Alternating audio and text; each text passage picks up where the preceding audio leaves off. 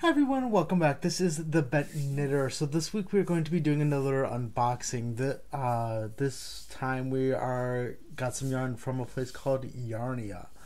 Now this place is kind of interesting, and I've been looking at it for a little while now to get some yarn.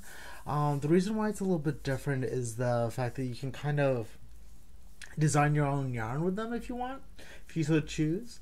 You can choose different colors, you can choose different fibers, you can have different amount of strands, so you can have one strand acrylic, three strands cotton, so you can kind of mix and match what you want and also how much you want on a cone. So I've been kind of interested to see their yarn and kind of maybe getting some custom yarn from them, but I thought at first let's take a look at some yarn in general that they provide before we kind of go from there. So let's take a look at what we got.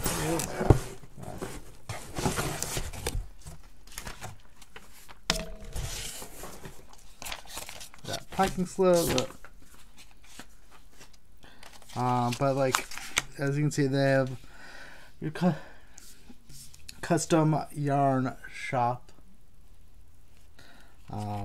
So that's kind of what they advertise. And little thank you note and everything, which is pretty cool.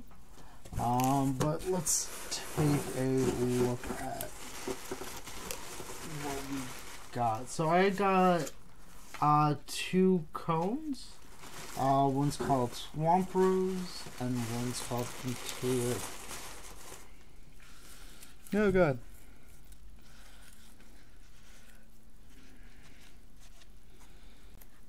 I don't know why we packed it with a bunch of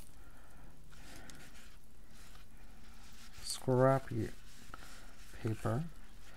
But so this is what I was talking about a little bit more. You can kind of decide on what kind of strands that you picked.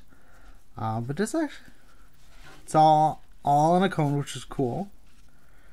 I like the color pairing for this one. Let's see. Let's take a look at the other one.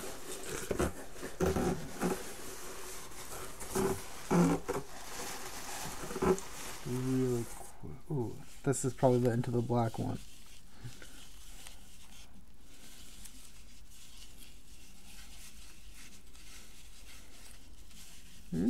Okay, here we go. Here is the end, but we got three strands, black, one purple, which is comes out to a very lovely kind of dark tones, which is awesome. And like this one has some different blues and greens in it, which is awesome. Very impressed with the color. Very soft yarn. I'm going to have to definitely try and order some custom yarn from them in the future. So I definitely recommend checking out their yarn, but also if you're looking for something truly different and unique, they seem to have pretty decent prices too. I'll put all the details about the yarn that I got in the description below for everyone. So make sure you come check it out.